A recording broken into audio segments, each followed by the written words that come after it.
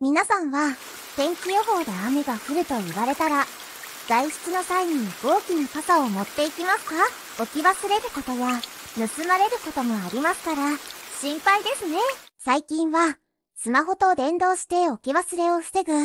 便利グッズもあるようです。今回は折りたたみ傘を持つことさえ嫌なお二人の傘トークです。それではご覧ください。風もね、瞬間的には強く降るタイミングありそうです。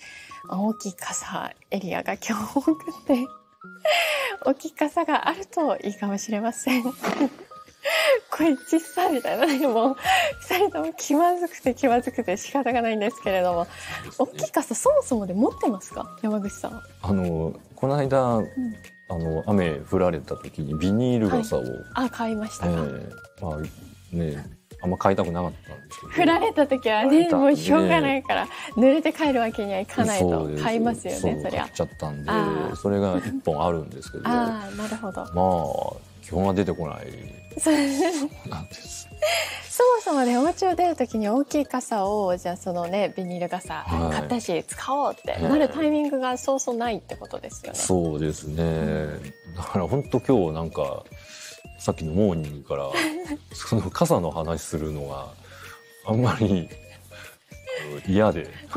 え、いや私も折りたたみ傘なんでもうなんかどっちも信憑性ない感じになってしまって、でも傘マップでも予報センターの方はね作ってくださって、こう一般的な視点で見るとそうなんですよ。たまたまここに変わった2人がなぜか座るっていうそうなんなら私なんて折りたたみ傘持たなかったので、それはお天気キャスターとしてどうだと母が授けてくれた折りたたみ傘を持ってるだけもすごい進歩だなと思うんですけどね、一般的には大きい傘だったみたいで、なかなか今日は肩身が狭い感じになってしまいましたでも降ってないから出る時にそうですよね。そうだから折りたたみをこう、選ぶ方も多いんじゃないかなって個人的には思ってるんですけれど。そうなんですよ。だから、私さっきもねちょっとこの外の風景をこうもうずっと見てたんですけど、皆さんどうしてんだろうと思って。そう私もさっき見ました。お天気カメラでやってましたそうなんですよ。かなり見ましたけど、やっぱ大きい傘は持ってる方の方が少なかったですよね。そうなんですよ。意外に持ってないなっていうので、いや本当にそうよしみたいな。ほらねそんなほら長い傘持ってる方そんなにでもいる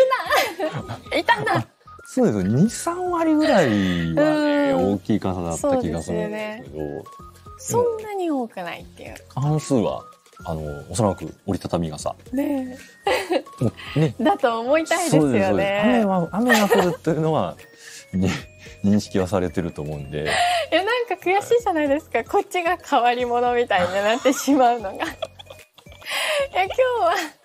きっとみたいな。でも常なんだよな。もちろんそうです。そう我々常っ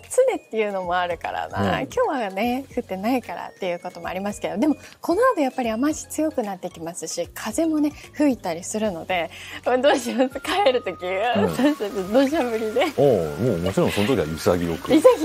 しゃびしゃになりながら帰るっていう。足元とかもうね